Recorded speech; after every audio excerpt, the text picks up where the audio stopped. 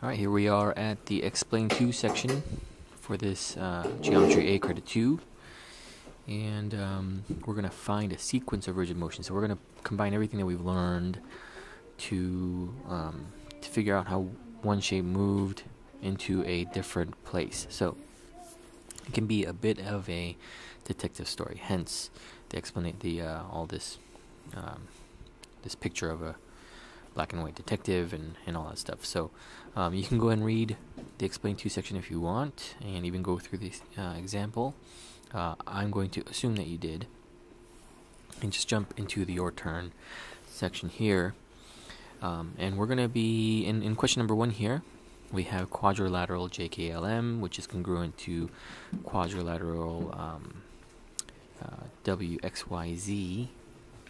And we're going to be trying to figure out how this shape over here moved over here.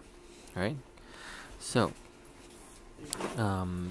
again, if you are having trouble with your 3D spatial reasoning, this might be a bit of a stretch, and so you might want to write all the coordinate points down just to help you keep track of what's going on.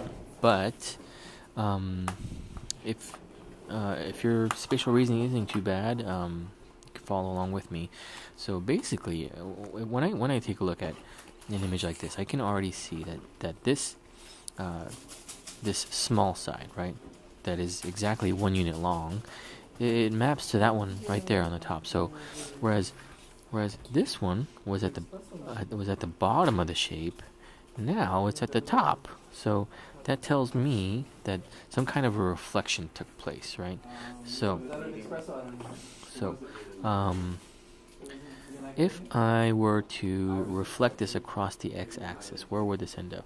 This shape would end up, let me see, here, and then let me see, 2 units down. Let's see, so I'm going to reflect this JKLM across the x-axis here. So you end up with that shape. And now, once you have that shape, it becomes a matter of translation, it looks like. So this shape is going to go 1, 2 units to the left, and then 1 unit down. Okay? But take note, when I say 2 units, when I say 2 units to the left, is not just 2, right? Because each hash mark is actually 2. So it's going to be actually 4 units to the left and 2 units down, or 2 units down. So this is what our coordinate notation is going to be. So let me see, it's going to be a reflection. It's going to be a reflection and a translation. Okay, so coordinate notation for the transformations you use is going to be reflection across the x-axis is going to end up looking like this: x comma negative y, and then this is also going to map to the translation x minus 4, y minus 2. Okay, so hopefully that made sense. If that still didn't make sense, talk to your teacher. So it looks like here they actually want us to write it out in English. Reflection across the x-axis and translation by vector negative 4 comma negative 2. Oops, it's not going to be a regular parentheses, it's this pointy thing. Okay, so they wanted to check our answers. Okay, didn't realize that. J, K, L, M. And so this is where all you spatial reasoning folks might get some help here, keeping track of all this information. So J, let me see, J, and this is a little bit tricky because remember each line is 2 units. So J, it looks like it's at 6 comma 2. K is at 8 comma 2. L is at, what is that, 6 comma 6. And M is at negative 2 comma 6. Okay, and then the first transformation, so J prime, K prime, L prime, and M prime, right? Remember that shape? Let me move this back. It's going to be 1 unit up and 2 over back here. So at that point, we are, let's see, j is going to be at 6 comma negative 2. Oops. J is going to be at 6 comma negative 2. K is going to be at 8 comma negative 2.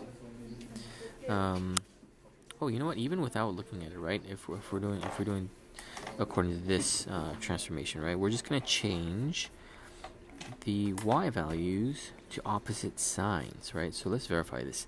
L should be at 6 comma negative 6, which it is, 6 comma negative 6. And then negative 2 comma negative 6 for the last one, negative 2 comma negative 6, which it is. So that's good. Okay. And then for the second transformation, we're just going to subtract 4 from the x value and 2 from the y value. So j double prime, k double prime, l double prime, m double prime. So let's see. X minus 4 is going to be 2. Let's do all the x values first, right? 8 minus 4 is 4. 6 minus 4 is 2. Negative 2 minus 4 is negative 6. And then negative 2 minus 2 is negative 4. Negative 2 minus 2 is negative 4. Negative 6 minus 2 is negative 8. And negative 6 minus 2 is negative 8 as well. Okay, so I don't know why they put a figure 2, but it's going to be all the same as the other ones, right? Or maybe they wanted W. Yeah, that's what they wanted.